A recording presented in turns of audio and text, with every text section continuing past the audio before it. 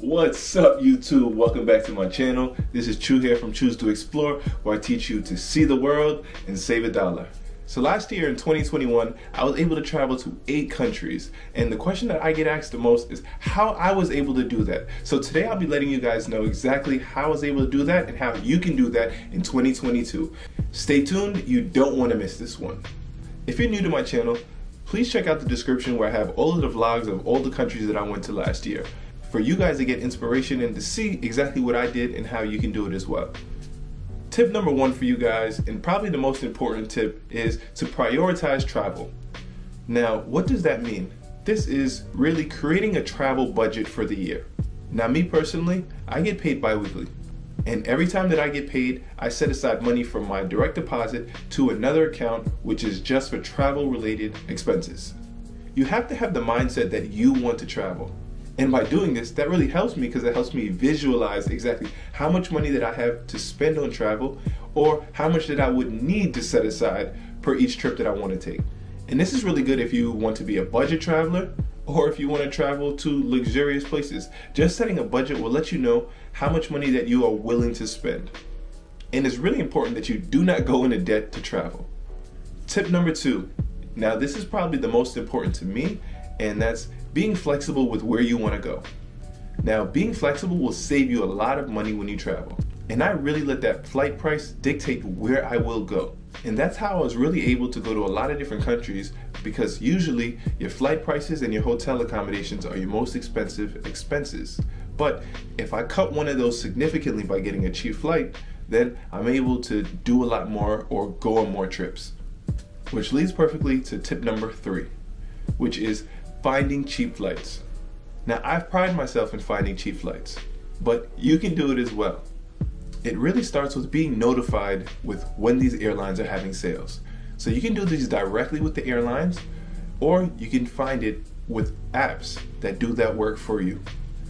Now, my favorite apps are Skyscanner, Google Flights, Momondo, and Secret Flying.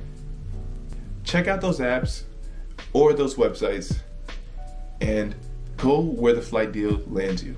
Tip number 4 is using your PTO days wisely and efficiently to maximize travel.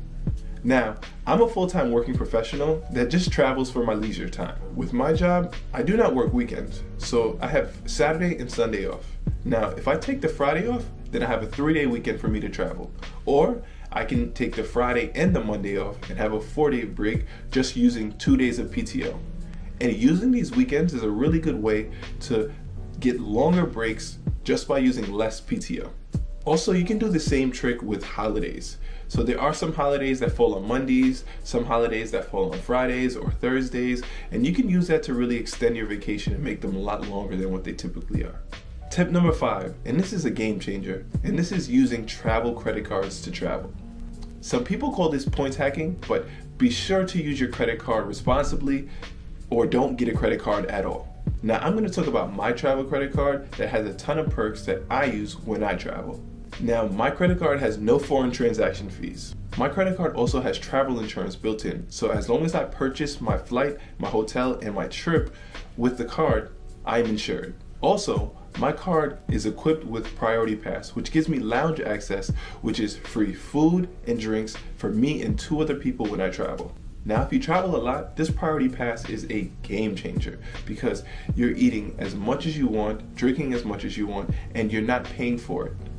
And if you've traveled, you know just how much that airport food and drinks really are.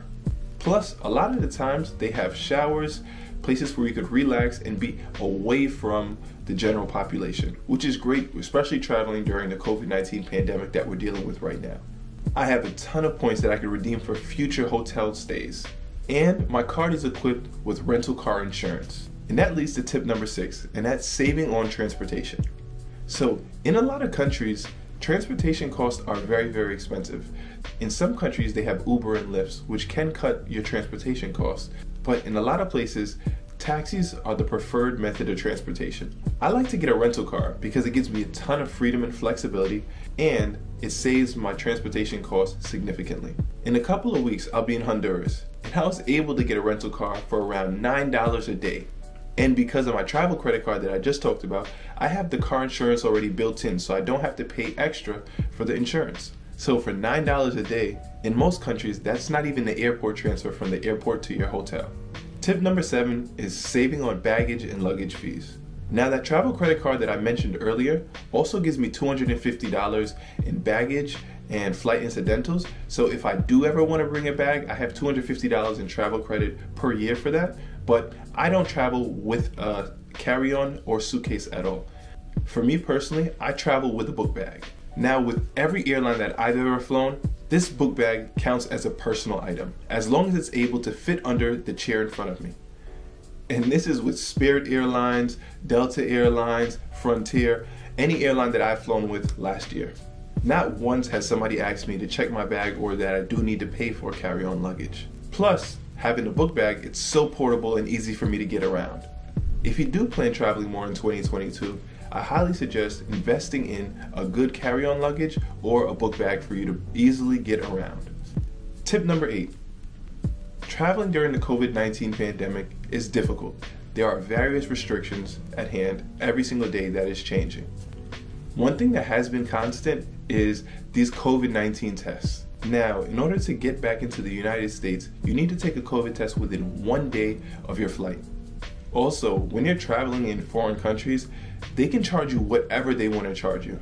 I remember I was in Cape Verde and they charged me around $100 for a COVID test. I mean, ultimately, what am I going to do? It's either I take the COVID test for $100 and I go home, or I don't take the COVID test for $100 and I'm stranded in Cape Verde. So a way that I found to combat both of those issues is by buying these at-home tests. Now, I'm only going to speak on this one company because I know this one company is approved by a lot of American airlines in order to get back in. Now, these tests are called Abbot's Binax Now COVID-19 Antigen At-Home Test Kits. Now, I got 6 of these tests for $150, so more or less about $25 a piece. And you get results back in 15 minutes. So, especially if you're abroad, it's super easy and you can do it at the comfort of your own home. Tip number 9 is traveling with a group. Now, prior to last year, I mostly did solo trips or trips with my fiance. But last year I really ventured out and traveled with some of my friends. And that really brought me to the realization of traveling with groups really saves a lot of money. Because in reality, you just split the cost with everything. And tip number 10 is food. Food is one of the biggest reasons why people travel.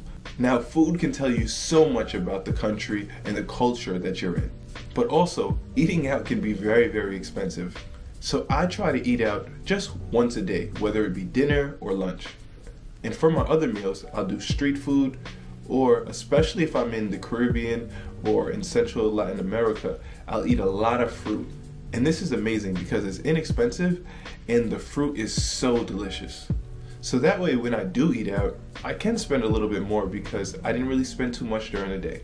And there you guys have it. Those are my 10 tips for you guys to travel more in 2022. If you guys have any more tips, please let me know below in the comment section. And thank you guys so much for checking out my videos. 2022 is the year of travel, and hopefully the year we get back to some sense of normalcy. Hopefully I see you guys out there. Once again, this is Chu here. I'll catch you guys on the next episode to more travels in 2022.